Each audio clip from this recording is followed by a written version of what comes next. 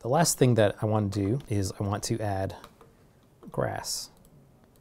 And I'm going to add grass in these few areas that we added.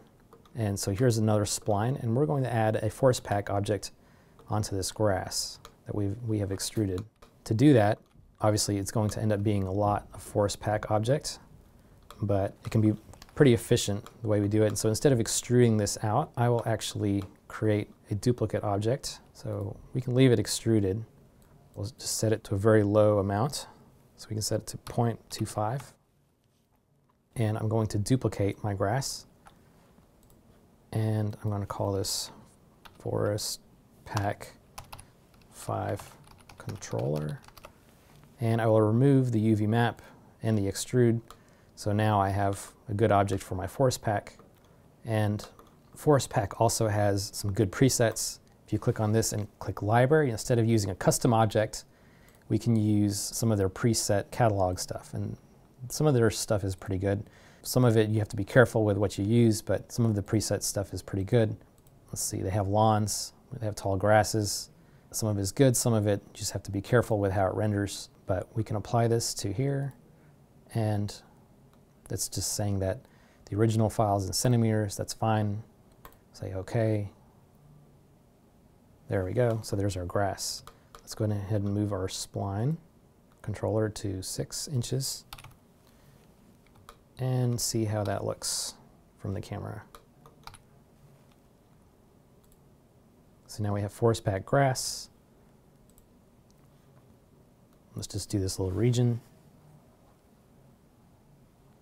Now if I wanted it to be wildflowers or grass, I could choose any of those, and they have lots of different presets for lawns, all sorts of different things.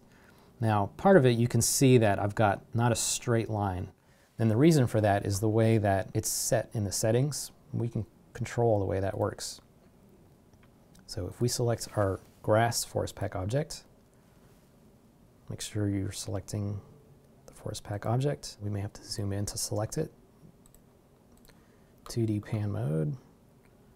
Make sure we're right on our forest pack grass. There we go, Forest 05.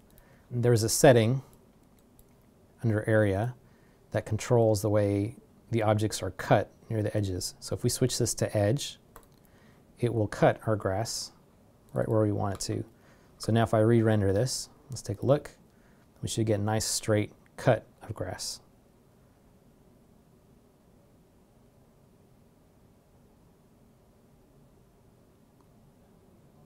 And there it is, a nice straight cut plane of grass. Now if the grass is looking tall, we can change the scale of it so it feels like it's more of a mowed grass. This feels more like a wild grass. But for our purposes, I think it's going to work in this rendering. But now we have, instead of the full object bleeding over the sidewalk, we have a nice cut strip where it looks like it was edged, which is nice.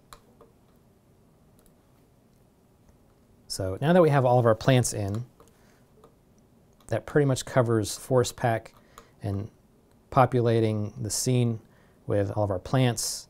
Now it's just, this will lead into just the small details to really make the rendering pop. And that's something we can look into as far as just accent lighting and adding just a couple of small details to really finish the rendering out.